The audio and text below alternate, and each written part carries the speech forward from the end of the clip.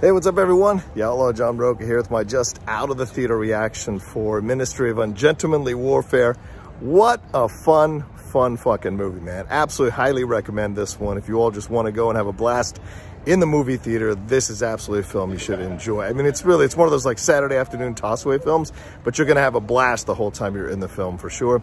Henry Cavill, fantastic here. So nice to see him, you know, not playing a proper gentleman, not playing Superman, just getting a chance to truly let loose, and he was a blast in this one. Alan Ritchson is so funny throughout the whole movie. Really enjoyed him. EIZA GONZALEZ, gorgeous and also fantastic in the film. Henry Golding is great. Til Schweiger is a nice villain in this one, if you remember him from Inglourious Bastards. And I think Guy Ritchie just does a great job directing this one. It's a lot of fun. It's not weighty at all.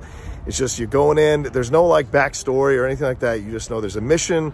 These guys are irreverent. He puts the team together. They go out and do the mission and kill a bunch of Nazis. So if you like seeing a film where they murder a bunch of Nazis, and who doesn't nowadays, this is absolutely the film for you. Honestly, just turn your brain off, have a blast, enjoy this thing, and it's going to be over before you know it, but you're going to have a good time in the theater the whole time. So highly recommend this one. It's not going to make like, you know, $500 million, but for the people who enjoy these kinds of movies, it absolutely is going to scratch that itch. So highly recommend it. If you get a chance to go see it, let me know what you think about it down in the comment section below.